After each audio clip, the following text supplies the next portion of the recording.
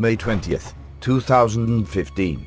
Fast food giant McDonald's is facing pressure from both workers and investors in the US, who are increasingly unhappy with the firm's business strategy. Thousands of fast food workers and supporters converged in front of McDonald's corporate headquarters in a standoff before the company's annual shareholder meeting. They demanded the fast food giant raise wages, while investors voted on other matters. John 13:19. Now I tell you before it come, that when it is come to pass, ye may believe that I am he. Prophecy, April 7th, 2015.